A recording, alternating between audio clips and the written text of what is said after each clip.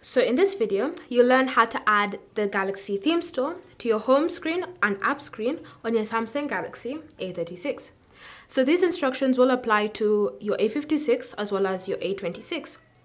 So you may have realized that whenever you want to access the Galaxy theme store, you have to actually navigate to the settings app, then select themes in order for you to be able to access any of the icons, wallpapers, always on displays, all sorts of things. But if you want to have a shortcut on the home screen, so all you need to do is just tap on the shortcut to access the Galaxy theme store, then this is what you need to do. So you want to start by navigating to this theme store itself. So open settings, select themes, and then once you're in the Galaxy theme store, you want to tap on menu.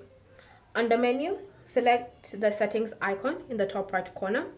And then in your theme store settings, you want to scroll until you find this option, add Galaxy themes to home and app screen.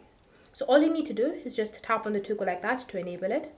And then once it's been enabled, you'll now notice that whenever you glance at the home screen or the apps drawer, you'll see the themes icon there, which means now you no longer need to navigate to settings to access your theme store.